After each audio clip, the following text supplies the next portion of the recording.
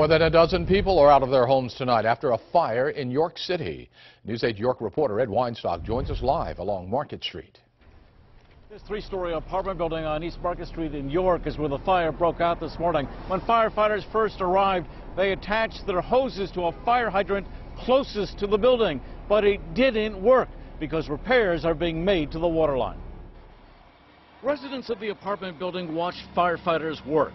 A property manager says damage is extensive. He says it may be 6 months to a year before it's livable again.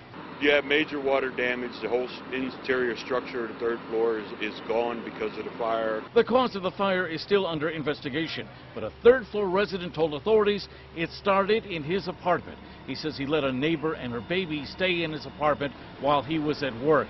He says somebody else entered the apartment and somehow the fire started. I mean, how do you feel?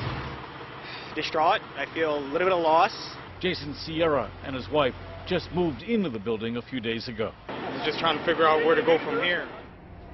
Windows to the building are now boarded up. The displaced families are getting help from the Red Cross. In York, Ed Weinstock, News 8.